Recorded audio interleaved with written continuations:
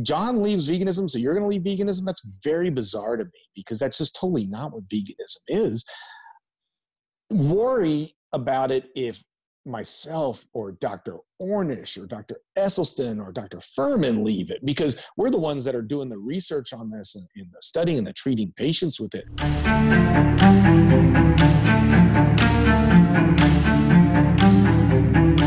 Hello everyone, welcome to this episode of the Carbstrong cast. Today we have Dr. Garth Davis, who is a medical doctor and author of the book Proteinaholic. Thanks for coming in, Dr. Garth. Good to be here, Joe. Garth, could you please give everyone sort of a more in-depth outline of what you do? So I am a general surgeon by trade. I started specializing in weight loss in 2001.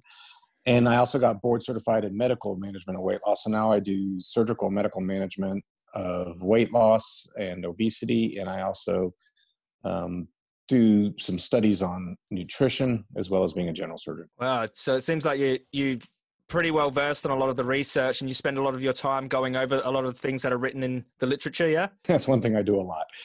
Yeah. To the chagrin of my family, who is like, stop reading all that stuff. Well, I just wanted to get straight into it. So I'm an animal rights activist, and I don't focus too much in the health arena because we've got so many amazing doctors who are qualified in that area. But of course, you know, veganism is an ethical philosophy, like a moral principle. And why do you think people seem to conflate this ethical philosophy with like plant-based health? It's a little bit weird to me. I try to explain this to people that veganism and whole food plant-based diets are really two different things. I mean, I've seen vegans who come into my office overweight. They're not eating a healthy diet at all. Like, someone tells me they're vegan, I got no idea what they're eating. I know what they're not eating, but I don't know what they're actually eating. I mean, they could be eating a completely unhealthy, standard American diet where they're eating, chicken nuggets and fries and burgers and brownies. And so it's very different than a whole food plant-based diet. And, the doctors that are discussing plant-based diets for health and are focused on the health side of stuff are not focusing on the vegan side because they don't like the vegan processed foods. To them, they're like, I don't want to talk about veganism because veganism is not necessarily healthy if you're eating a junk food diet. Likewise, I find it weird when people are like, oh, I can't be vegan because, I have this nutrient deficiency or that. That's all easily handled. If you're vegan, you're telling me you have an ethic. And I would expect that if it's an ethic, it's something that you feel very strongly about and that you'll therefore, do anything you can to stand up to it. I see so many people like, oh, I'm vegan. And then a few weeks later, I'm no longer vegan anymore. That doesn't make sense from, if it's a true ethical standard.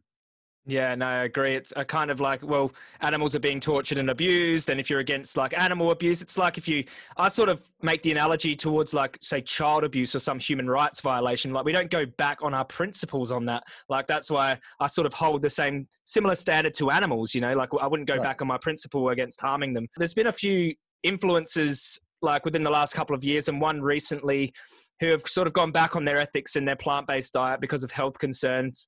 So I just wanted to like talk to you because you're very qualified in this area. And should people be like worried about the efficacy of a well-planned plant-based diet? Like, if they shouldn't, why not? I mean, there's so much to say about this, right?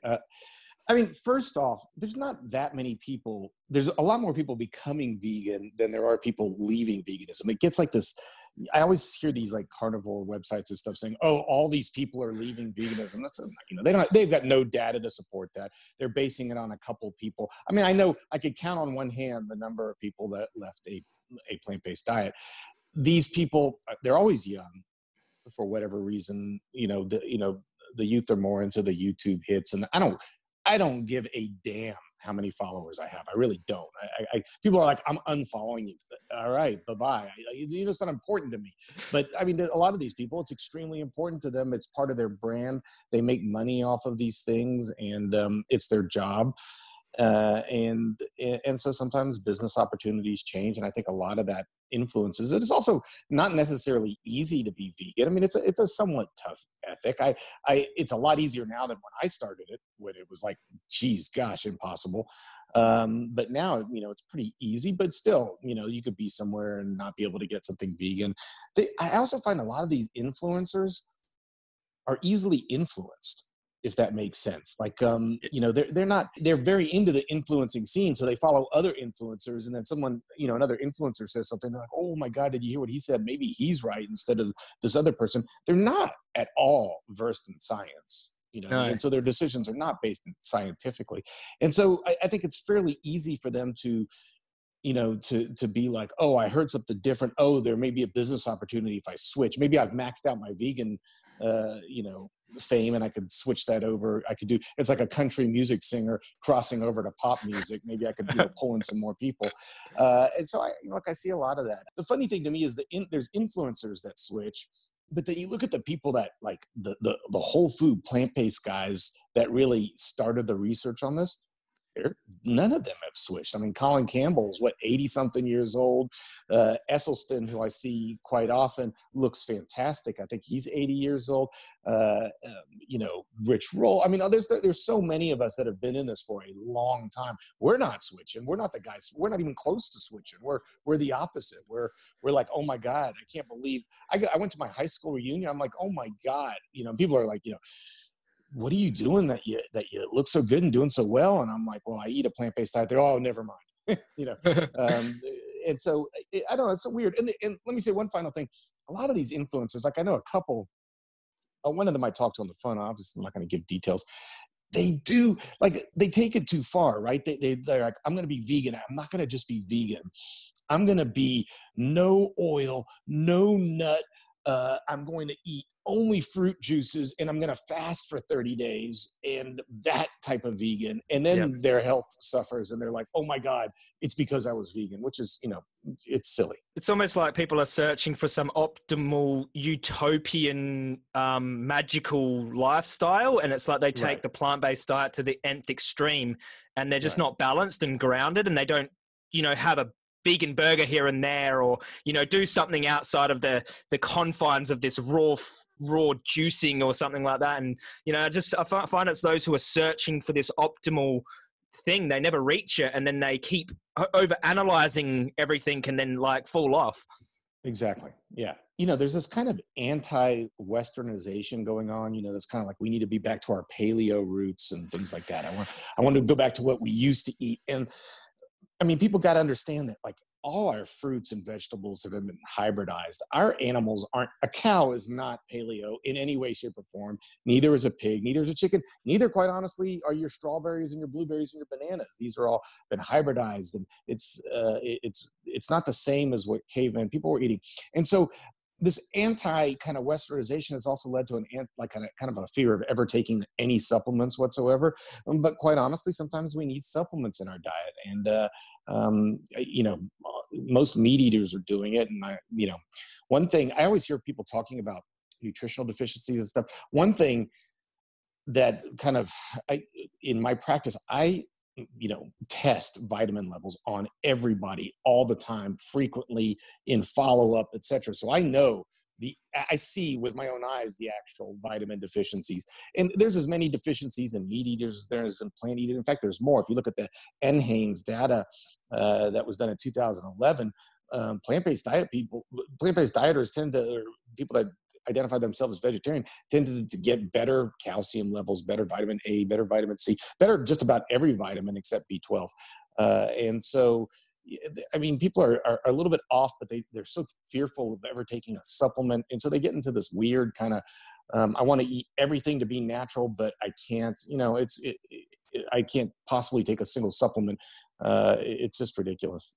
Yeah, and then you actually take a look at their diet, and they're having like vegan ice cream cheat days, and they're taking protein powders and doing all of these other energy drinks and coffee and all of these other processed unnatural, quote unquote, unnatural things. And then they go to eating grass-fed beef, which is like a hybridized, selectively bred Holstein cow or whatever, and it's like, in what way is that natural? And they're using a phone, and it's just not logically consistent, and it makes no sense to like completely throw out vegetables and a plant-based diet.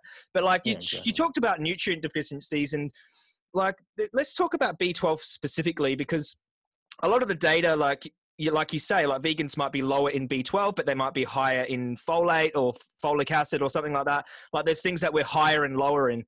Now, because people might say this, they might say animal products are the only reliable source. There's no evidence to suggest we can get it from eating plants alone. Like, how would you respond to someone if they said something like that? We can only get it from animal foods and we can't get it from plants. I would say fine, but I could get it from a supplement. Okay. That I take once a week. I mean, here's the thing. B12 is bacteria. All right. It comes from bacteria. So meat obviously has it because meat's got a lot of bacteria in it. Plants, typically don't. I do think, and I got to emphasize think here, so don't go off and do this and say Dr. Davis told me that this is going to work. But it is my belief that we didn't have B12 deficiencies thousands of years ago because we ate our food dirty. If you grow a garden with organic soil and you compost and you pull that carrot out of that garden and eat it right there, instead of washing and all that stuff, you will get adequate B12. We don't have a prospective randomized controlled trial on this, so I can't say that's definitely going to be the way, but it makes sense that way. I kind of experimented with doing that, but I was getting this organic produce and there was just bugs all over it. I mean, every time I pulled it out, like the box would come delivered, I have to pull out the grubs and all that stuff. I'm quite certain if I would have kept eating it, my B12 would have been fine. But then I was like, I'm just going to take a B12 supplement. Yeah. It's just that easy. And my B12 is great. Of course, because that's not really a practical solution for like a growing population either. And when you look at when they say, cows get it from the grass and they eat the soil and the soil goes in their stomach and they get the B12. Yeah. But like a lot of the soils are depleted and they're injecting cows with B12 and they're putting supplements all throughout the animal's feed. And then they go, absolutely. Oh, look, the B12's in the animal products. And it's like, well, you just bypass the animal and have the supplement. Yeah. Is there any studies to show that B12 supplements actually work when someone's got a deficiency, or as a doctor? Yeah, they definitely work. They definitely get the B12 level up. Sometimes they may work too much. There's some concern about like B12 causing acne and things like that if you're too high level. Mm-hmm. But yeah, they definitely do work. Getting a little bit more complex, but B12 deficiency, there's a whole pathway, but it could lead to this increase in homocysteine. So looking at homocysteine levels. And there was if you look at the EPIC database, the EPIC database was interesting because they looked at people in Oxford, England that were vegan over many years. So this wasn't like a cross-sectional study where they just said, oh, he's vegan and tomorrow he's not vegan, been vegan for many years. These people tended to be ethical vegans, so they weren't necessarily health conscious. Mm-hmm. They weren't eating a whole food plant-based diet. We know that because if you look at a lot of the things, like they tended to have a fairly low calcium intake, and they did not supplement B12 a lot, so there were B12 deficiencies in the group. And they also had a little bit of an elevated homocysteine level. Whenever you're looking at those nutritional deficiencies, you do have to look at the endpoint. So, okay, what are the end factors that we should see from a B12 deficiency? Well, we should see neurological disorders. Did they have more neurological disorders? No. We should see, because of this elevated homocysteine level, increased cardiovascular disease and heart disease. Did we see that? No. In fact, they had less cardiovascular disease than a low meat eating, weight matched group that they were compared to. So we could speculate about nutritional deficiencies all we want. The question is there an end-stage disease from these deficiencies? And I have taken care of fruitarians and strong vegans that weren't taking supplements that did have low B12, but had absolutely no symptomatology because of that low B12. So you got to keep that in mind too. I'm not saying don't supplement B12. I do. I'm just saying that we may be a little bit excessive in our worry over it. Yeah. And let's just say, like you said about the study where some vegans were low in B12, does that mean the diet, if well planned and supplemented, is inherently flawed? Because if you're taking a bunch of ethical vegans, they identify as ethical vegans, they're obviously not, it doesn't mean that you can't plan a diet to be nutritionally adequate. Because when they should just grab all you plant-based doctors and test all you guys, and I'm sure they'll get different results. Yeah. We just haven't done that study. So even when I say they're ethically, that wasn't really a test question with them. It's just that their fiber levels were so low that it was figured that, they can't possibly be eating a high plant-based diet because, if you're eating a high plant-based diet, you shouldn't have a 20 grams of fiber intake. It should be much higher than that.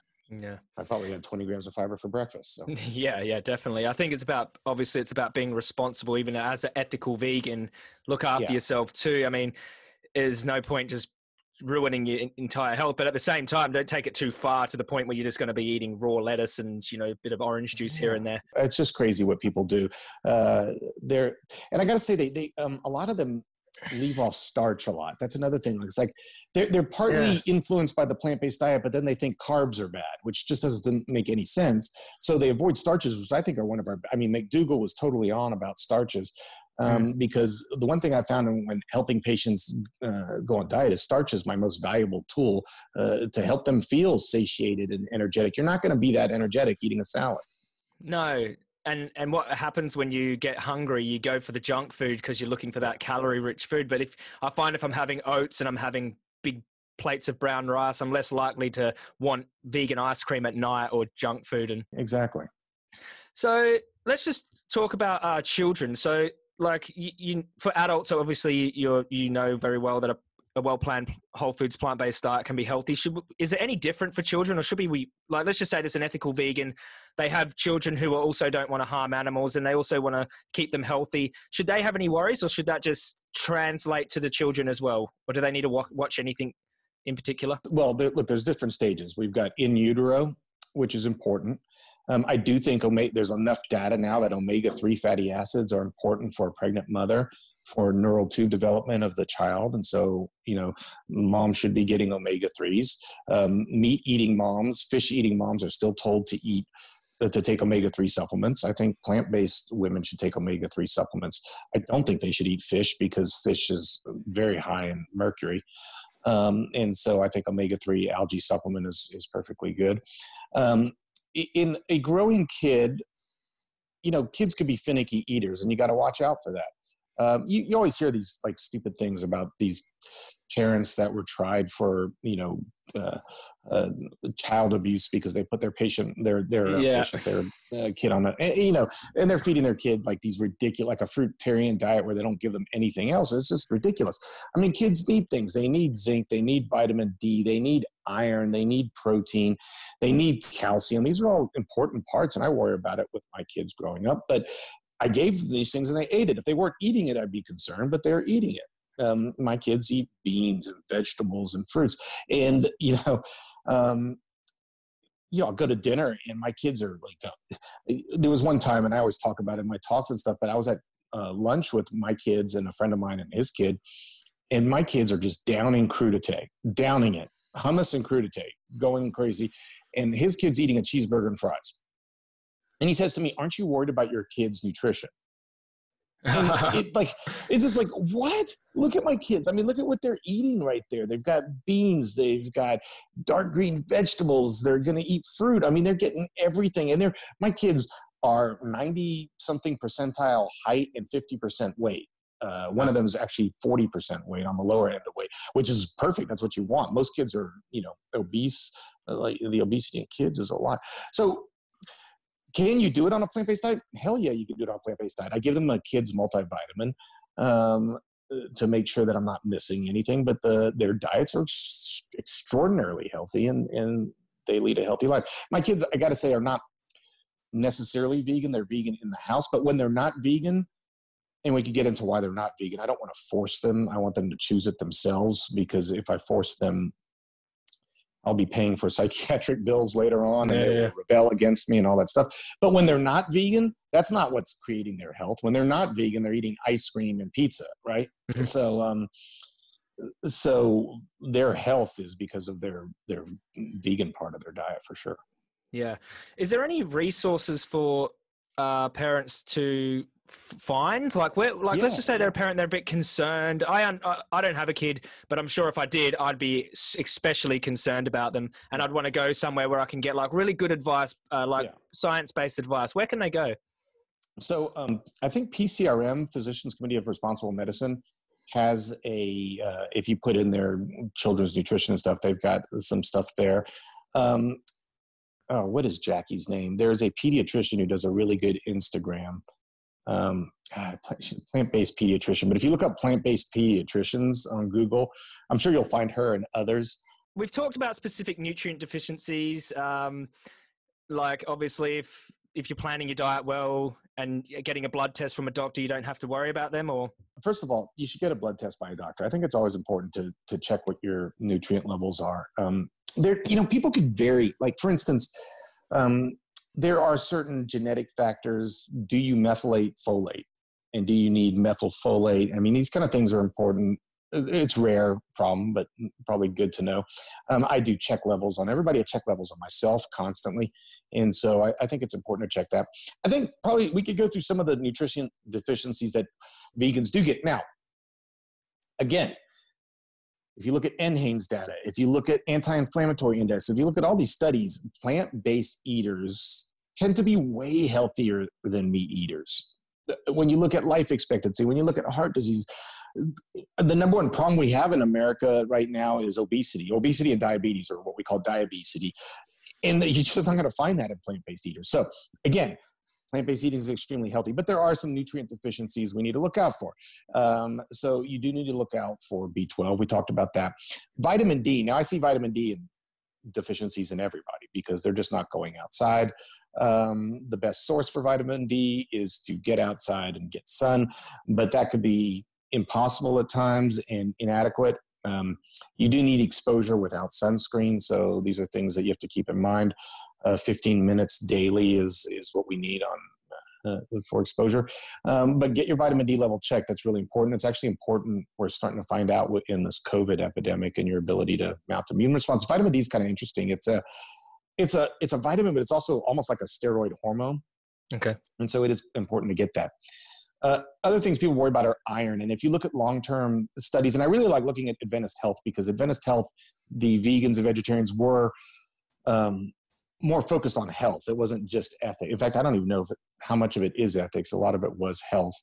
And if you look at their numbers, they were a little bit low on iron, but they were not anemic, which is important because high iron is actually oxidizing and not good for you. So you do not want excess iron. If you're not anemic, the lower the iron is probably beneficial. You could get iron in plant-based, legumes, a huge, great source of iron. You could get them from nuts, seeds, molasses, things like that. There can be zinc deficiencies. People overstate the zinc deficiencies. Again, if you're eating a pretty rounded plant-based diet, you're going to get zinc. The other thing people seem to worry about a lot is calcium. Calcium is important. We do need to get calcium. I think when you look at bone disease, it's not just calcium, it's multiple other things. If you look at the EPIC data study, the vegans did have a propensity to osteoporosis if they weren't getting 500 grams of calcium a day. If they were getting 500 grams of calcium a day, there was no worry about it. Now, one of the best sources is soy. People, that's another thing, going back to influencers and stuff. They get influenced that they shouldn't be taking soy. The meat industry or dairy industry has done a good job demonizing soy, and I don't understand it because soy is an unbelievably healthy. It's got everything, right? It's got calcium, it's got iron, it's got zinc, it's got everything you need. And so if you're getting some tofu, if you're getting dark green vegetables besides spinach, but dark green vegetables, even sweet potatoes, there's all kinds of foods that have calcium in them, but you do need a varied plant-based source in order to get at least 500 milligrams of calcium a day. That's the other thing people seem to worry about a lot. There are some studies showing bone mineral density problems in plant-based eaters, but again, they tend to be plant-based eaters that aren't healthy plant-based eaters. They've got a low fiber intake. Yeah. Would you recommend? Go ahead. Oh, I was just going to say there's some other obscure vitamins that people are worried about, like K2. Yeah, I've heard that. Yeah, there's some evidence for benefits for K2, but again, if you look at vegans long term, you can get K2 from again, K2 is kind of like B12. It comes from bacteria. And so you can get it from like natto and sauerkraut and things like that, which I eat a lot of fermented food. I don't get my K2 level checked. That would be a specialized level. K2 does help with bone mineral density. Is it vital? There's no studies that show it's vital. The supplement, I take a multivitamin that I've got no affiliation with whatsoever. I don't even know he knows that I take his vitamins, but Joel Furman has a vitamin and it's got K2 in it. Does that benefit me? I've got no idea. I just take my multivitamin daily and don't worry about it. But that's the other one that people seem to worry about. Then all of a sudden, I was at the USDA. So in America, we have this, the USDA kind of has a experts panel that comes up with a dietary recommendations. And I went there to testify about what they should be saying about diet. And it's amazing because you see the lobbyists there, right? Lobbyists, just hundreds of them. And they get up and they are just saying absolute crap, right? They're just, meat is good for the heart. What? Like, what? Where do you get that? But the one thing I noticed them saying is they all kept getting up and they started talking about choline. Oh, eggs are high in choline, choline this, choline that. And then I started seeing this online effort to try to say that vegans are deficient in choline, that affects our brain. This is absurd. We are not deficient in choline. Choline is not essential. You can create it yourself. You find it in a lot of foods anyway, in beans and white beans specifically, and chickpeas. And so choline is not something that I'm worried about at all. In fact, quite honestly, I'm not really worried about much. I take my multivitamin and that's it. Yeah. And omega-3. I take an omega-3 supplement and a multivitamin and that's it. Okay. Would you recommend anyone to use like a Chronometer app to start with to get an idea about what's in food, or? It's helpful. I think it's helpful to do that. I've kind of started getting away a bit from all this like Chronometer apps. I did all of this stuff with patients where I had them journal everything they ate and put everything in a computer. And I did all this analysis, and it became so cumbersome and so difficult. And like eating became this like task for people. And I try to do everything that I recommend to my patients. I try to do it myself too. And it was just a pain. I kind of got to say, I like Gregor's little food app where you just and it's basically what I do. I want to make sure at the end of the day I've had a couple servings of beans. I want to make sure I've had dark green vegetables, I've had berries, I've had a whole fruit, I've had some starch and some grains, and I try to do that every day, and that to me is a little bit easier. If I'm doing that, I know I'm getting enough. Yeah, so just being mindful of each. Have I had my greens today? Have I had my fruit today? And have I had some flax on my oatmeal? And all of these things. Just keep it. Just being mindful of these specific things, and just cover your back with like some B12 and vitamin D in the winter. And if you're not getting sun, and you recommend a omega-3 supplement. What about, say, let's just say, what you don't just think. Let me say about the omega-3. Yeah. I cautiously recommend it. The data is not that strong behind it. Again, if you go back to the EPIC data, they weren't supplementing omega-3. They still had very good health. I take it somewhat because when I look at the Adventist Health Study in the longevity studies, and there was a great study done in 2013 on the Adventist Health Study, and the pesco-vegetarians seem to do as well as the vegans, if not a little bit better. And I think part of that may be that omega-3 supplementation. We do need essential fatty acids. We do need some fats in our diet. It helps absorb fat-soluble vitamins. I do eat nuts and seeds. I think they're very healthy, which a lot of, the vegan people will not eat. But there's certainly nutrient dense foods. And so I do eat nuts and seeds too. Yeah, I just go for the ground flax on top of my oatmeal just for the omegas. But it's interesting that what you said about the fish, because it's like the fish has the omegas in it, but they get it from the algae, and it also comes with all this other stuff inside the flesh of the fish, like you were saying, mercury, and I think fish has saturated fat, of course, and all these other things. For a while, when I first started doing this, I started off pure health. I mean, veganism came later, but I started off pure health because I was very unhealthy. I was probably about 20 pounds heavier than I am now. I went to get a life insurance policy test and just did horrible. I had hypertension. I had fatty liver. I had very high cholesterol. And that started me, on this quest to be like, I'm counseling people on their weight, but I'm overweight, and I'm counseling them on their metabolic disease, but I have metabolic disease. And, we have family history of diabetes and things like that. So I was like, okay, I'm going to tackle this. I'm going to try and see if I can come to, what causes these problems. And at one time I got very into Mediterranean diet, was doing a lot of fish, but like I told you, I get my levels checked and my mercury was sky high. It was 22. And I called up the company that did the test, and I was like, can someone tell me what a normal mercury level is? And they were like, well, I mean, technically it's 0. We shouldn't have mercury. And I was like, oh, damn. Okay. So that was the end of my pescatarianism. Yeah. Not a essential nutrient, No, mercury. no, Yeah. heavy metals, no. And also, like, just of course, like, let's not forget about the fish. Our fish feel pain and they suffer, and we're destroying the Yeah. oceans at the same time as well. Yeah, So you get to the veganism, it takes a whole different, I mean, at this point I wouldn't eat fish even if it was healthy and didn't have mercury in it, because what I know about the fishing industry. And did you, was it you or was it Earthling Ed who had that video recently of them pulling in?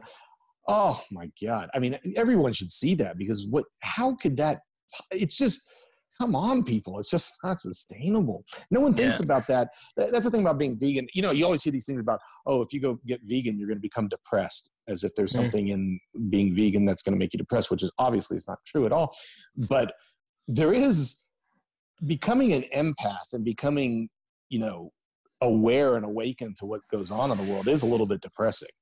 I get it. When I look around me at a restaurant, people are, you know, digging into their fish, and I think of where that comes from. Oh my God. Yeah, it's almost like you become aware of certain things, and with that awareness comes, you know, some well-being issues, because no one wants to listen, and you're seeing the animal suffering, and you try to talk to people about it, and they might ridicule you about it, and you know, it's just a bit tough. It's always tough with me with my kids, because I want to raise them right, but I don't want to force them. And you know, you can imagine having me as a father, it might be a little bit difficult.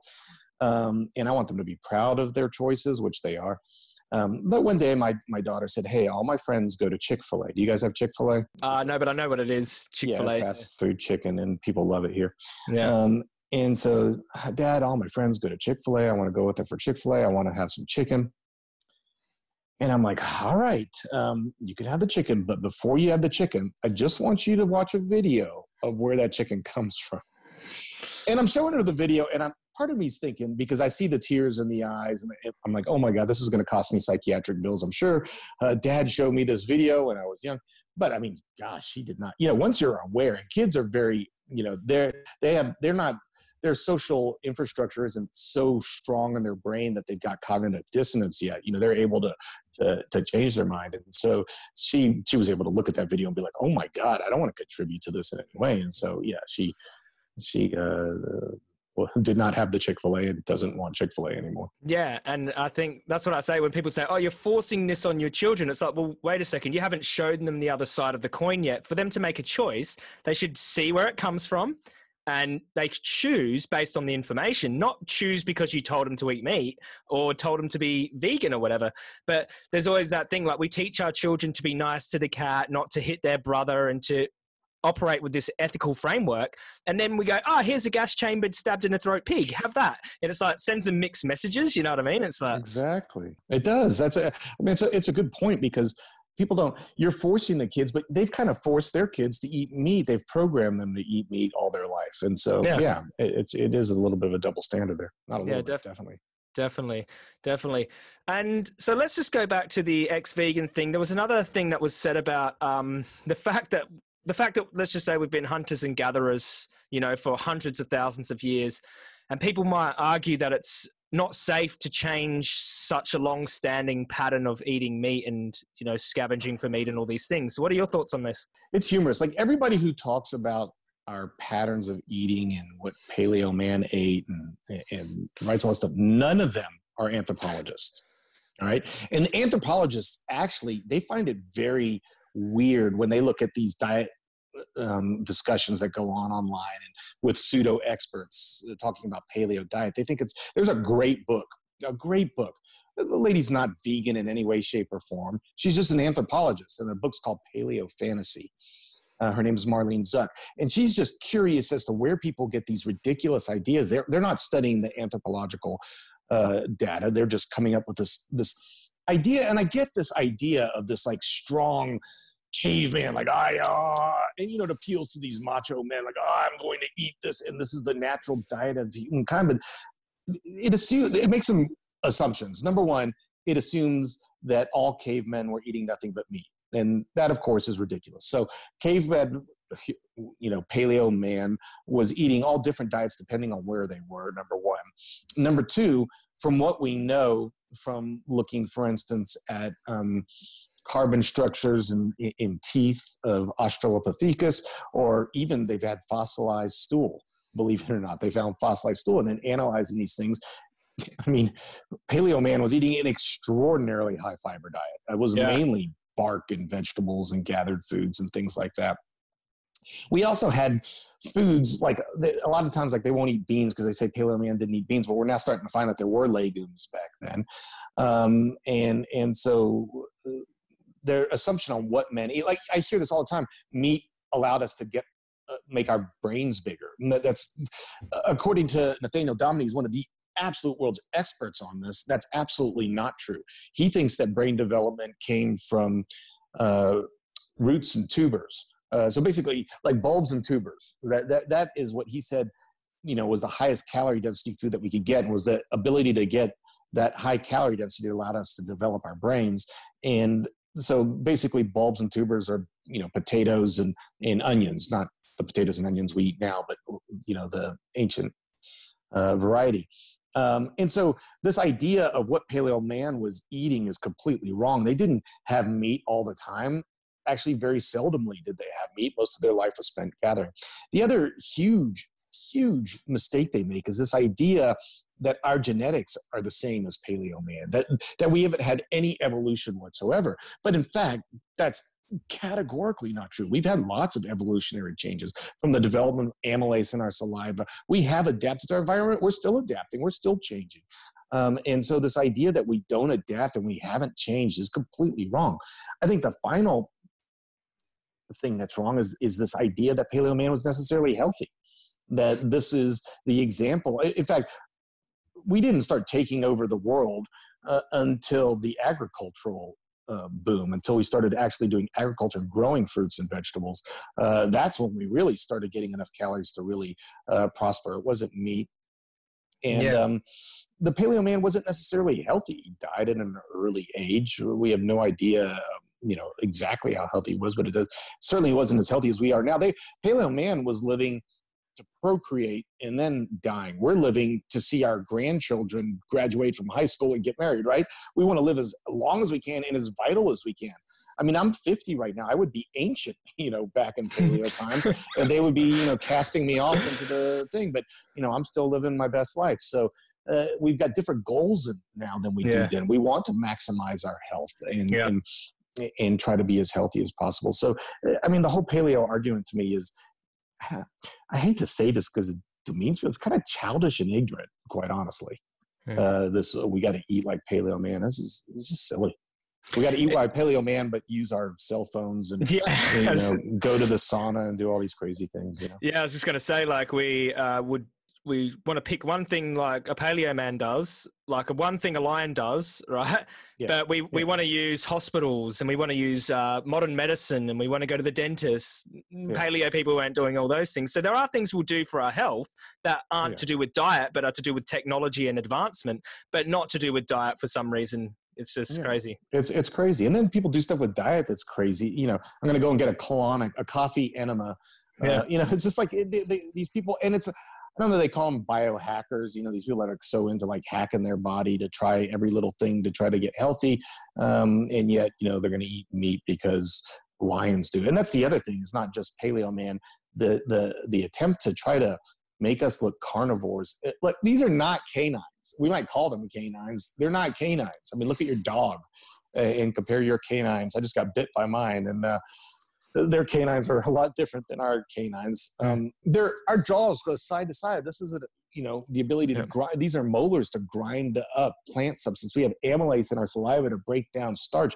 We're hindgut fermenters, not foregut fermenters. We've got a much longer small intestine and colon. I mean, everything about us, our microbiome and in our hindgut, it's all based upon a plant-based diet. Quite honestly, our closest genetic relative is a bonobos, and they're basically plant-based eaters. I mean, and in fact, in studies done in the Congo, when apes are given a preference of fruit versus other things, they're going to take the fruit. The only time they ever go for any kind of animal consumption is when they're in a starvation situation.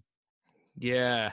So you would say we don't have any like specific biological adaptations to eating flesh?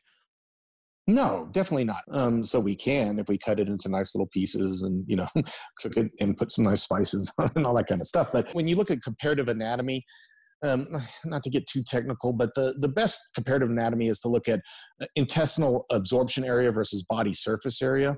That's the best way to kind of differentiate a carnivore from an herbivore from an omnivore. And when you look at our intestinal absorption area versus our body surface area, we're basically apes. We're basically right along the lines of apes. And so looking at an ape diet is basically, if you want to look at a diet in the natural world that's most set up for us, you look at an ape. Though again, we're still different than apes. I think apes are basically more fruitarians. They eat a lot more than we do, right? They get huge, they're just eating all day long, which we're not. I would say we're probably more of a starch-based species. We're very well designed to eat starches from our glycogen stores in our muscles, the amylase in our saliva. Our ability to eat starch and our ability to process starch seems to be a big differentiator for us. Yeah, and obviously the brain runs on glucose as well, and very well. Yeah, so I had another point that I wanted to make about that. Also, like if we adapted to eating meat over hundreds of thousands of years, how come we still develop heart disease? And the main risk factor for heart disease is cholesterol, raising blood cholesterol, and animal products always almost certainly have cholesterol in them. It's cholesterol, saturated fat. I mean, a lot of the true paleo guys are going to tell you, well, it's the meat we're eating, and you know, the meat back then is different, and if we hunt the meat, and they are right in parts. If you eat game food, it's going to have a higher omega-3 level, lower omega-6, lower saturated fat, lower cholesterol levels. And so there is probably some truth to the fact that the meat they were eating back then is different. But they've looked at fossilized, the Inuits that were frozen, and they did have evidence of cardiovascular disease. So you could find cardiovascular disease even thousands of years ago, because, they were eating, blubber and things like that. Yeah, I remember when they dug up those, were they mummies? And they said, and they had atherosclerosis in the mummies. Yeah. They did CAT scans of them, and they did have atherosclerosis. Yeah. And that's funny. The mummy study was kind of interesting because they mummified the richer people, the royalty and things like that. And so they were more likely to be getting animal proteins and animal fats in their diet, whereas the peasants were eating a more, plant-based diet. If you look at the Bedouin, they tended to basically survive on a grain-based diet. They still do. When you go out to, if you go into Tunisia, Tunisia is interesting because Tunisia had a very ancient diet for many years. And in Tunisia, they had very low heart disease. And the Bedouin, eat a very high grain diet, very low heart disease. Then, of course, Tunisia finds oil. They become rich. They start eating a lot more meat. They start getting obesity and a huge increase in heart disease. But if you compare the rich people in Tunisia that were benefiting from the oil and getting this westernized food to the Bedouin that were still eating their ancient diet and their traditional diet, they didn't have heart disease. So Tunisia was a really good example of what happens when you start introducing meat to the diet. Interesting. Very, very good points. Now, I want to raise another point that I heard, how you might get like a plant-based advocate and a meat-based advocate read the same study and come to a different conclusion. Is that just because someone out of the two is wrong, or one person can read the research better, or is it something inherently flawed in the study? Oh gosh. Both. I mean, look, we're in this really weird phase of the world where we're almost like post-factual, in this huge relativism. I kind of blame Trump for a lot of that. Like, he's kind of really created this, there's no facts, there's no truth. I could tell you the sky is green and there's going to be truth to it. You can read a study this was pretty interesting because recently a study came out, probably the best study ever done, looking at a keto diet versus a vegan diet. It was done by the NIH, by some really great researchers.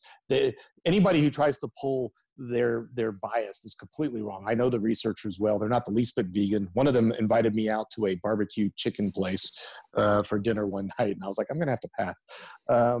They are not vegan. They took people, I don't know who volunteers for these studies, but they got people to volunteer to stay in a hospital for 1 month and they did a randomized controlled trial with crossover. So what that means is they took these people and they put them on a vegan diet for 2 weeks and then flipped them to a keto diet, or vice versa, keto diet flipped to vegan diet. And they looked at several different things. I mean, this study was so clear. What they really wanted to know is whether whether the insulin hypothesis holds true. So a lot of the low carb people think that the big evil in the world is insulin, which is ridiculous. We all have insulin in our blood. Meat actually stimulates insulin secretion, but they've been saying this for many years.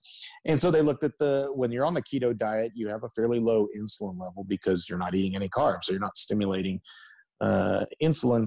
On the plant-based diet, they had a high insulin. They're eating a high carb. It was a high carb plant-based diet, and they're only 10% fat. So very high carb. And they did get a higher stimulation of insulin.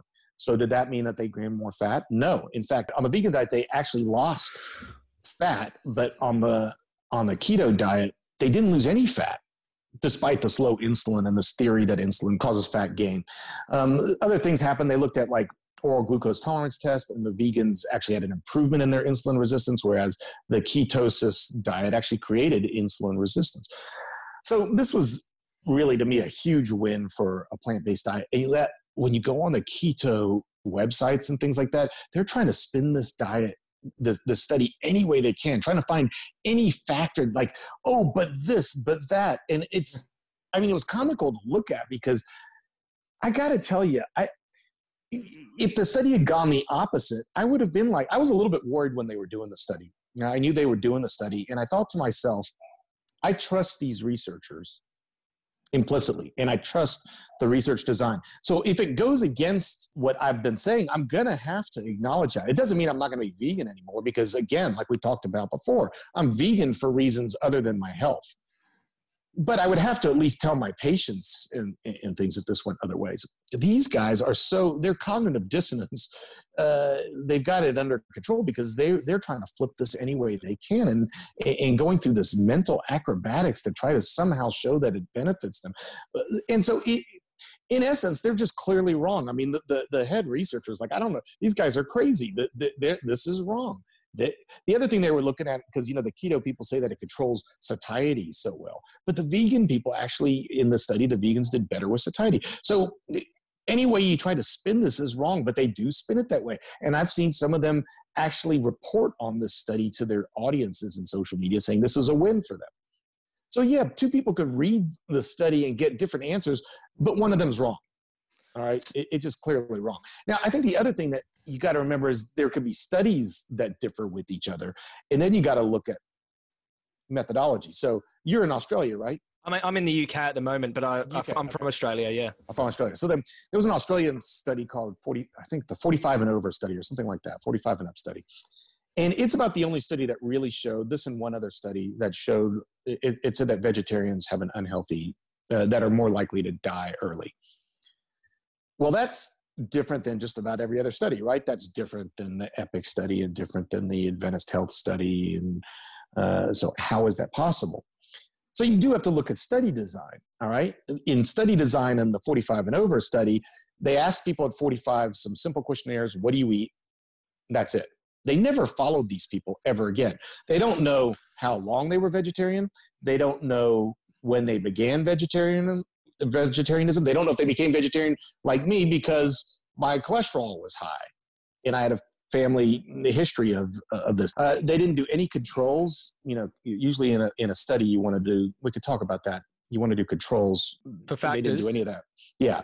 They didn't do any of that. Then what they did is they just looked at death records many years later, and they said, oh, there were more deaths in the vegetarian group. But I know several people that were in that study that, messaged me. They were like, oh my God, that study's ridiculous. I started that study as a meat eater and then went vegetarian, but I'm counted as a win for the meat eaters. So it was just a horribly designed study. It's just like you would design that study if you wanted to prove, like, there's ways to there's ways to manipulate data, and it's done quite often. I talk about this a bit in my book. There's ways to do bad studies. So for instance, the meat industry hates this idea of cholesterol causing high cholesterol. So the egg industry wanted to prove this wrong. So there's a couple ways of doing this. If you eat a lot of cholesterol, you saturate your cholesterol receptors. So if you then eat more cholesterol, you don't get that much of a rise in cholesterol. Okay, that's one thing. Number two, the number one factor that causes a rise in cholesterol is saturated fat. So they set up a prospective study, randomized, but in the control group, they ate more saturated fat. So they may have eaten less. So in the experimental group, they ate more cholesterol, but less saturated fat. It was an easy little way of torquing it so that even though they were eating more cholesterol, they still wouldn't get a gain in cholesterol. So they don't put that in their abstract, right? So you, like the average person who doesn't know how to look through appendices and things like that, is going to read it and say, oh, look, they ate more cholesterol and their cholesterol actually dropped. Therefore, cholesterol drops. No, they didn't control for saturated fat. Likewise, there was that really huge study that was done quite a few years ago that started people saying saturated fat doesn't cause heart disease. I don't know if you remember when that came out. All of a sudden, oh, saturated fat doesn't cause heart Bacon disease. is good. Was that, did they put something on the front of Time magazine? Was Yes. that with the butter? Yeah. Yes. Right. Yep. So that all came from the study called the Siri-Torino study. Everyone on that study received money from industry, every single person.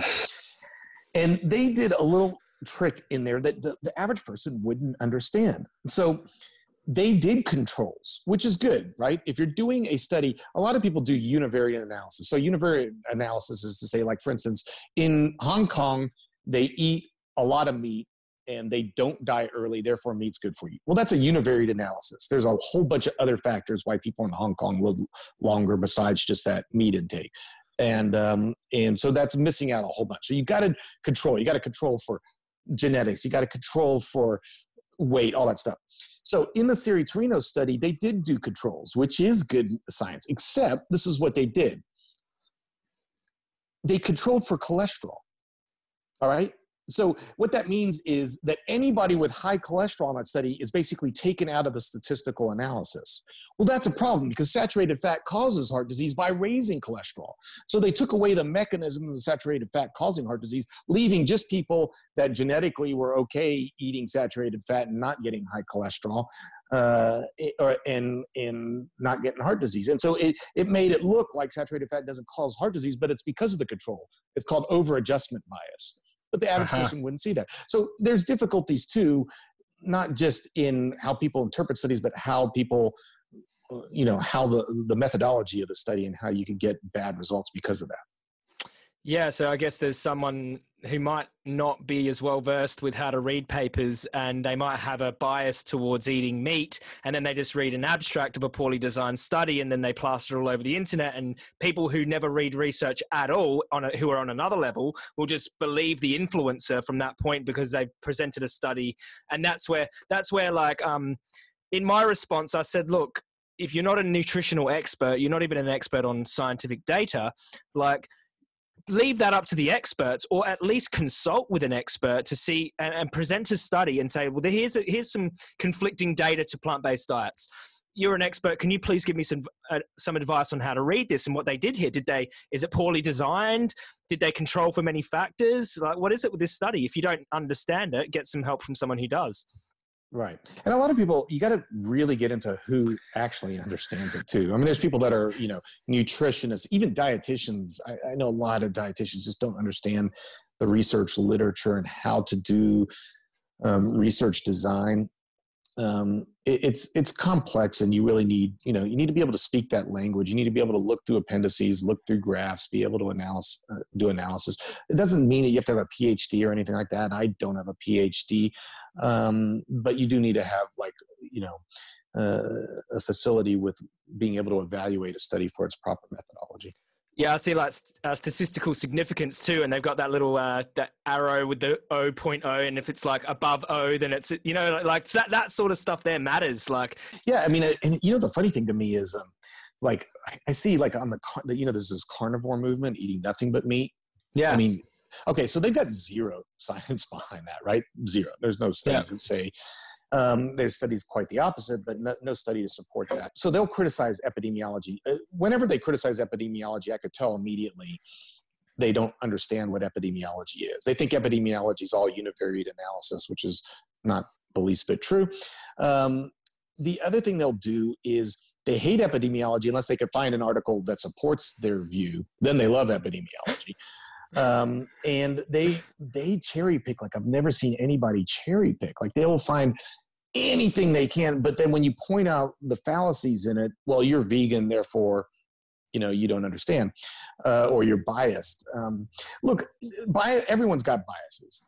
We're all born. There's no way there's a non-biased person out there. We all have biases. I mean, I don't take any money from any industry, so I'm not financially biased. In fact, quite honestly, financially, I probably work against myself trying to get people to, lose weight without surgery, because, I make more money doing surgery than I do counseling people. But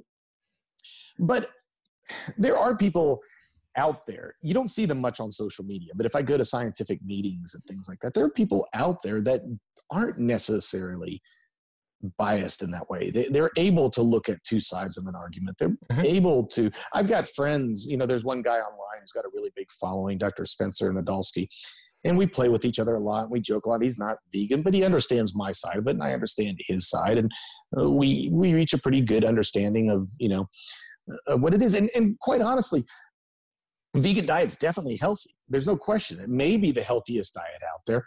There really isn't great studies one way or the other. Again, there's the other thing that I see people do is create the impossibility. Like, well, there's never been a randomized controlled trial. There never will be. We're not going to do a randomized controlled trial that lasts 20 years and tell us we have to use some deduction,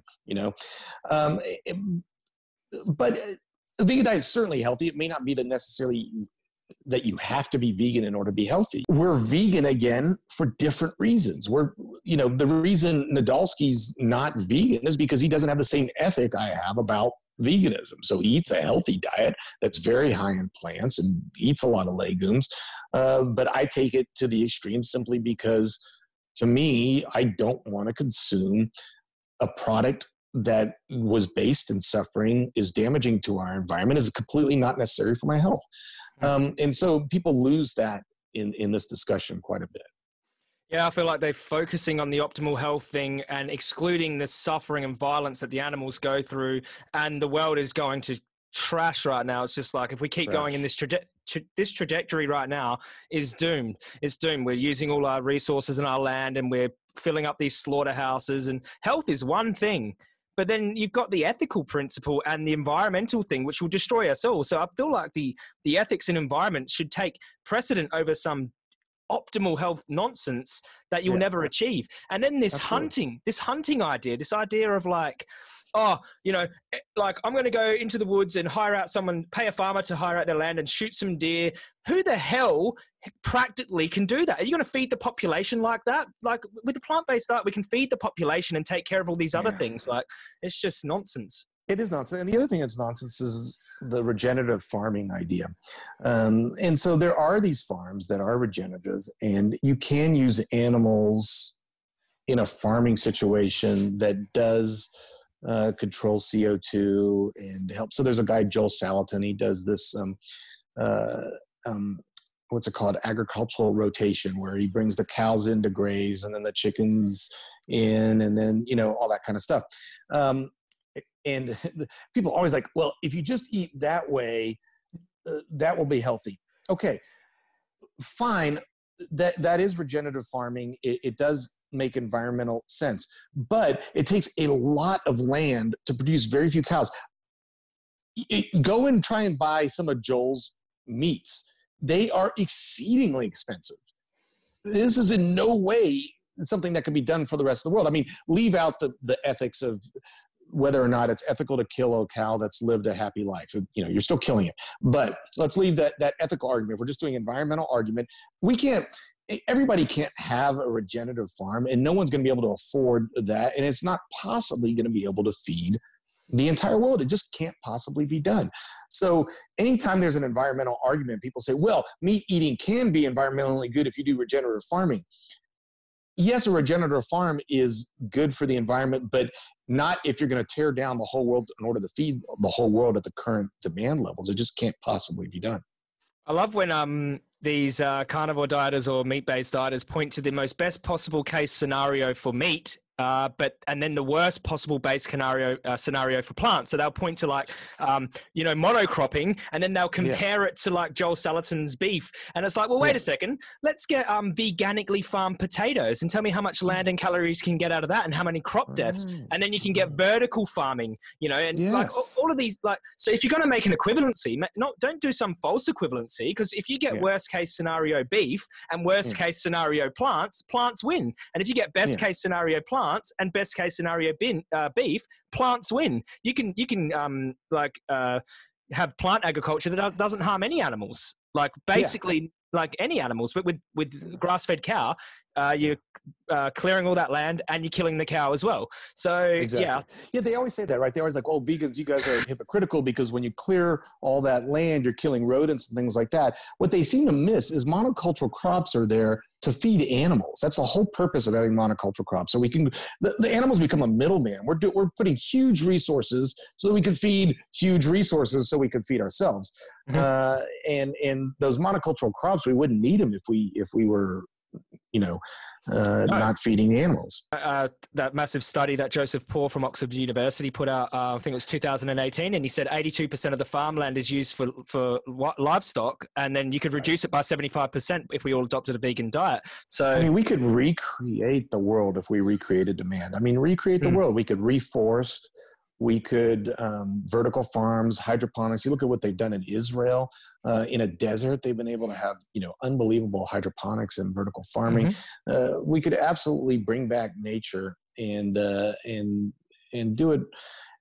You could still have some regenerative farming, but we got to change our demands.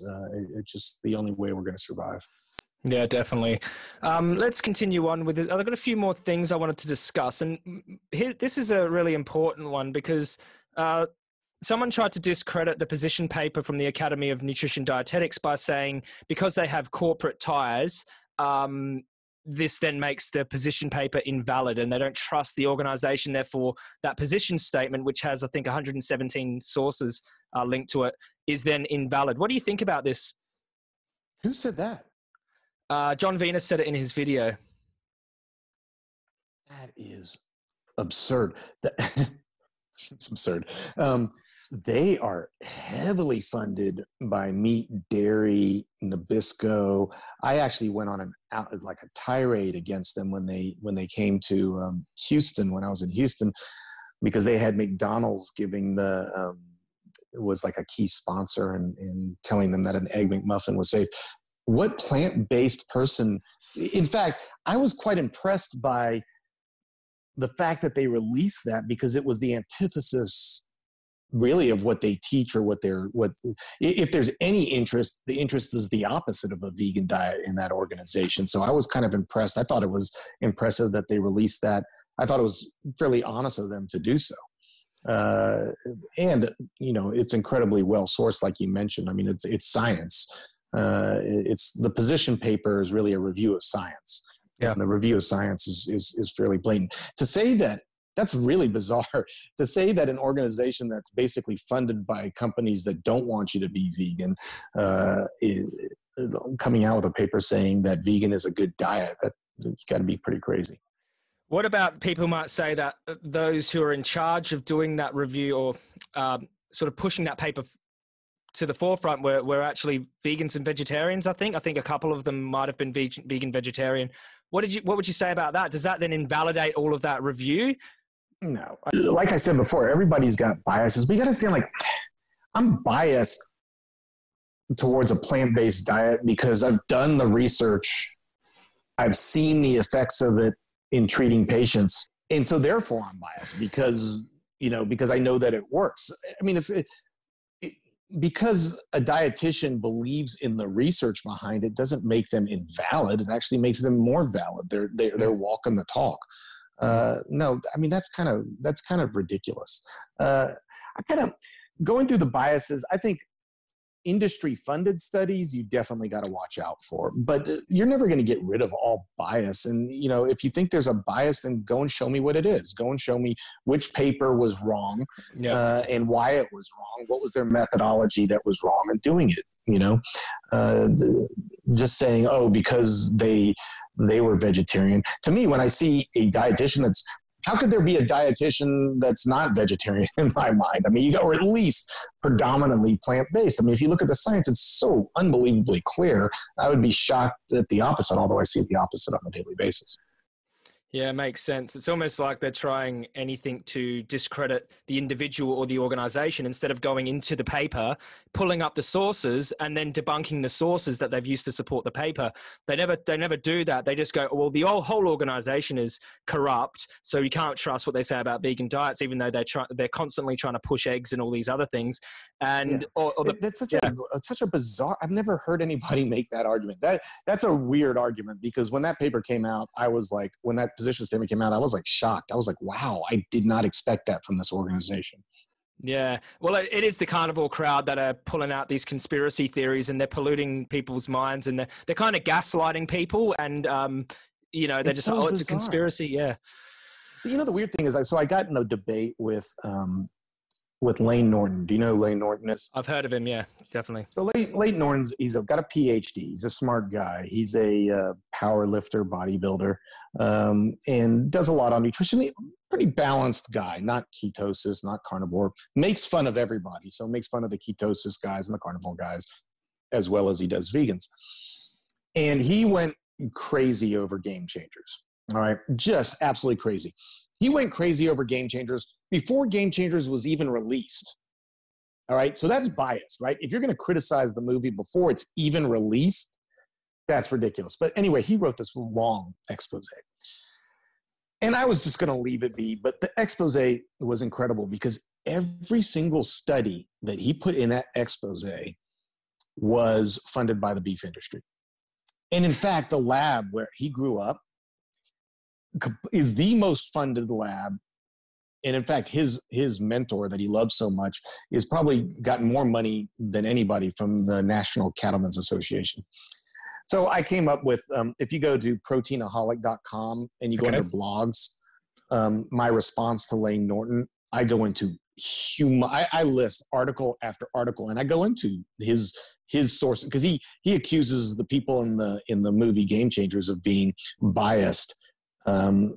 None of them take money from plant-based sources. He's trying to somehow say that because James Cameron has investments in plant-based protein products, that therefore the whole thing is biased, which is stupid. James Cameron's got $700 million. He's investing in these products because he's worried about the environment. So that in that expose, I go into plant-based, into his funding. For him to say bias is crazy, because his funding for all of his research, all of it, is exceedingly industry funded, exceedingly. So there's a huge double standard. They say, well, vegans are vegan and therefore they're biased, and then totally ignore the fact that their funding for their studies is all industry. None of our fundings are industry. The studies I cite don't have any, there's no big kale. I'm not getting money from the Apple Association or the Blueberry Association. It's just absolutely ridiculous. There's no plant-based funding. The only plant-based funding studies I've ever seen are olive oil and almonds, which a lot of vegans tell you not to eat. There's no big kale industry. It's just a ridiculous thing to even state. It's only ever becomes biased when it's a pro plant-based study. It's never biased when it's funded by the beef industry. It's crazy. And the funny thing is, when I meet these scientists that write a lot of the studies that I cite, whether it's like, I went to dinner with a bunch of the Harvard scientists that have done a lot of the health profession study, and, eat less meat, eat less dairy, eat more fruits and vegetables, healthy eating indexes, fruits, vegetables, all that stuff. Going out to eat with those guys, you're like, well, you're not following your rules. I mean, they're not vegan. These guys that are doing these studies are not vegan. The NIH studies that are funded, especially the one by Kevin Hall, he's not the least bit vegan. These are not biased people doing the main studies that we've done. Look, you could say Ornish is biased, but he's biased over years of success with it. You could say Esselstyn's biased, again, biased years of success with it, of what he's doing. But they're certainly not industry funded. Yeah. I mean, T. Colin Campbell, he was the one he was originally trying to find a protein source to feed, was it poorer children? Yeah, he was looking at dairy. Dairy. The casein set off. That's right. He was looking at aflatoxin and the fact that casein sets off cancer. Yeah, no, I know. It's really strange when you look at it. Most of the plant-based doctors that I know are so dedicated to the cause. Do you know how much money I could make so I write a book, Proteinaholic, about how we don't need that much protein. If I was to accept, I get messaged all the time. Will you try our protein product? Will you endorse? I can make so much money endorsing protein. I can make a ton of money if I went carnivore tomorrow. And said, I was wrong about veganism. I'm starting this YouTube. I'd make a ton of money. But I just would never do that. None of us would ever do that. I mean, the one thing from all the plant-based guys that I know, and we argue amongst ourselves too about little minor things, is they're all very dedicated to what really is helping patients. Whether it's Furman or Campbell or Esselstyn or Ornish or Greger, there is a fundamental caring on all their parts I don't even know which of them. I'm like me and Barnard are like the only guys that really talk about the ethical side of stuff. I don't know what their ethics are, the other guys. I mean, I get a sense that there's ethics behind their stuff too, but they stick strictly to the science of plant-based eating. But I'll tell you, their concern for people and the concern for the welfare of their patients is really extraordinary. Yeah. It's almost like, when something comes up that goes against what they want to, what the general public want to hear, they fight back at it. So people want to hear these good things about the steak and the good things about the eggs, and they don't want to hear the plant-based doctors going, no, these are bad for you. So of course you're going to get more pushback, and then you're going to get more support when they say there's a big vegan movement telling all these people not to eat these animal products. And then someone comes out and goes, it's actually healthy for you. Actually, I'm not vegan anymore. Of course, it is going to get a bunch of support from people who don't want to change and like to be validated. Yeah, it's funny. I go to Western medicine scientific meetings that deal with surgery of obesity and things like that. It's funny going to those surgery of obesity. You would just go crazy, gouge your eyes out because, it's been a week studying obesity and really no one's talking about food whatsoever, which is, absurd. It's like what medicine and what surgery. But the funny thing is you look around at the doctors. And then I go to a plant-nutrition conference, 1,500 plant-based doctors, and you look at those doctors, and it's like a vibrant health, right? The interesting thing is everybody practices what they preach, and it's just a vibrant health. Like vibrant, everyone looks going for runs and just looks extremely healthy, much different than when I go to an obesity conference where the doctors look overweight and just don't look nearly as healthy, and people are going out for steak dinners and things like that. It's just, there's a tangible difference when I interact with plant-based doctors. Yeah, I totally agree with you there. So I think we've covered a lot of the research. The most would you say there's any the most compelling data for you? Is there some study that is the most compelling, or would you say it's just more about the accumulation of all the data pointing into one direction? Yeah, you got to look at data as an accumulation. You can't look at any one data point, right? You need to have a breadth of data. So let's take prostate cancer. Okay. So in Japan, they have less prostate cancer than they do in America, but that's just a univariate analysis. So we could say, well, in Japan, they eat less dairy. In America, we eat more dairy. You can't say dairy causes prostate cancer. That's a univariate analysis. There could be multiple different things.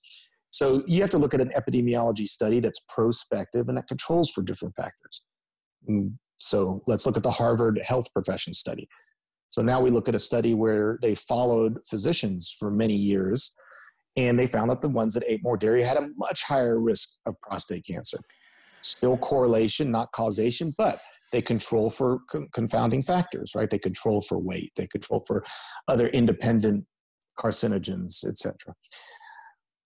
So now how do we evaluate that? Well, do we have a mechanism? How does dairy cause obesity? Prostate cancer. Well, we know that dairy, like we were just talking about with the casein studies with Dr. Campbell, that they increase IGF-1. And IGF-1 is an independent risk factor for prostate cancer. We know people that congenitally make high IGF-1, people with acromegaly tend to have higher prostate cancer risks. So now we've got a mechanism, but now let's do a prospective randomized controlled trial to check our theory. So then there's a study done by Ornish where they took people with elevated PSA and early stage prostate cancer, and half of them went on a plant-based diet and half didn't. And the ones that went on a plant-based diet dropped their PSA, and they isolated their blood and found they had more natural killer cells to prostate cancer cells. So you can see there's multiple different studies in order to prove a point in that situation. Mm-hmm. And that's what it looks like in all of these different things. That's what I try to go through in my book, is that there's not just one study. I can't stand it when people like go on PubMed and find one random study to support their view. You have to look at the breadth of science in order to create a hypothesis. In science, we don't accept any study until it's been replicated. And that's the interesting thing about the epidemiology. It's not one epidemiologic study showing the benefits of vegetarian diets or plant-based diets. It's multiple all around the world in multiple different places. And we know the mechanisms of action. We know the mechanisms of action for how meat causes heart disease, or how meat causes cancer, or how meat contributes to obesity. And then you got to look at randomized controlled trials. If we take out meat, does this mechanism of action have an actual effect? Just like we were talking about before, does not having K2 have an actual effect on your bones long term? Well, we don't really think that we see that. So does not having meat in a randomized controlled trial have an effect on obesity? Yes, it does. We know that in multiple different randomized controlled trials. Does it have an effect on heart disease? Yes, we know that taking meat out of a diet completely reverses, not completely, but actually could go to reversing heart disease. So it takes multiple studies like this in order to really come up with a true scientific argument. Yeah, I think everyone should listen to that, and not, if they see one opposing study, maybe look into more, or maybe like you hear doctors talk about the hierarchy of evidence too, and the strength of the study as well. Like a systematic review would be stronger than a cross-sectional study. And sometimes, cross-sectional studies are the worst. Okay. There's some systematic reviews that have been done. There was, I don't know if you saw, there was the American Journal of Internal Medicine ran a series of systemic reviews that were just horrible. It was funded by the meat industry. Okay. And they came up with conclusions different than the actual studies showed. So it goes back to that interpretation of studies. And they used to evaluate a systemic analysis, you have to use certain protocols that they did. They were using protocols used to judge medications where you could do double-blind placebo-controlled. Basically, they came down to saying, because we weren't doing double-blind placebo-controlled studies on plant-based diets don't work, which of course is stupid. We can't do a double-blind placebo-controlled trial. It's unrealistic expectations. But yeah, there is a hierarchy of evidence, the worst being anecdotal, which is exactly what you see out of the carnivore movement. It is nothing but anecdotal. Oh, I ate meat and I feel better. Okay. Anecdotal evidence is becoming a religion in the carnivore scene. I see that now, and even in the ex-vegan scene, they seem to think anecdotes mean something scientific, which is crazy. So like, with all of this out there, all these anecdotes, all these ex-vegans, all of this, pro-meat and anti sort of plant-based, rhetoric out there, who should people be taking health advice from? Because as let's just say you're a new vegan, you really care about animals, and you've heard plant-based diets are healthy, but you're getting slammed. Like, what's your advice to new vegans getting mixed messages, and where they should get their information from? Such a tough one, right? Yeah. We have a problem in the world now. I read this great blog. They were looking at, George Orwell had thought that the problem in the future was going to be that a few people would possess all the information and that the masses would be under control because they would have a lack of information. Aldous Huxley, who's one of my favorite writers, had a different view. He thought that the problem was going to be that there was going to be so much information out there that it was almost going to become irrelevant. And how prescient that guy was, because that's the problem, right? There's way too much information and not enough knowledge. There's a lot of plant-based doctors out there. I mean, it sounds stupid for me to say, well, listen to plant-based doctors because, listen to me. But there are a lot of good doctors out there that in the plant-based world. True Health Initiative is a group of not all plant-based doctors. I mean, one of them isn't vegan at all, but kind of goes towards a more vegan diet. There's doctors that have been studying this all their lives. It's like, I did that video recently about John leaving veganism. And I said, I can't, why would people be worried? John leaves veganism, so you're going to leave veganism? That's very bizarre to me, because that's just totally not what veganism is. Worry about it if myself or Dr. Ornish or Dr. Esselstyn or Dr. Furman leave it, because we're the ones that are doing the research on this and the studying and the treating patients with it. Look at those people for the nutritional advice. Look at the people that have been writing the books on it, that have been doing the research. They're going to be a much better resource. Looking at an influencer for nutrition, it's always weird to me when people go to an influencer for nutrition advice. So I didn't realize people were going to John for nutrition advice, I guess because he had muscles, which, I get wary of anybody with muscles, a lot of muscles with a lot of lean weight. There's a lot of ways you could get muscles that aren't the best way to do it. And it also could be genetic. Having muscles should not be a resume for giving nutrition advice. All right. There's a lot of complexity with nutrition advice. When I sit down with a patient, I'm going to check their vitamin levels. He can't do that. I'm going to look at what they eat. I'm going to follow it regularly. They're going to come back with journals. You got to look at people that are doing that kind of work, not people that just have big muscles and tell you to do what they do. Because a lot of times they're not telling you to do everything they do. And they're also maybe completely different than you. Maybe just completely different genetics, completely different age. I mean, I'm 50. I can't compare myself to a 25-year-old. It's just a completely different situation. Yeah, I think it's pretty complicated, and I'd agree with you there to stick to those people who are experts in their field or have been doing it for a long time and are actually practicing. There's a lot of practicing medical doctors who are experts in the plant-based science and nutrition arena as well. And you guys have all got your own resources, like your own websites and your own social media channels. And, you present evidence with your claims always. I've never seen you guys make a claim without scientific evidence. And if you did, you say, I believe, or I think this. And you've even said that in this podcast here today. You've said, I believe that there's no evidence for this, but if you have evidence, you present it and you say that this is scientifically proven.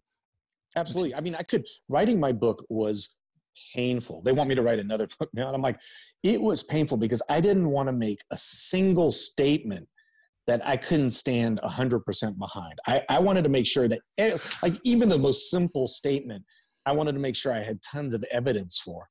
In fact, at one point they were just like, okay, stop. You got to stop. We got too many references already. You got to stop. You got to tone it down.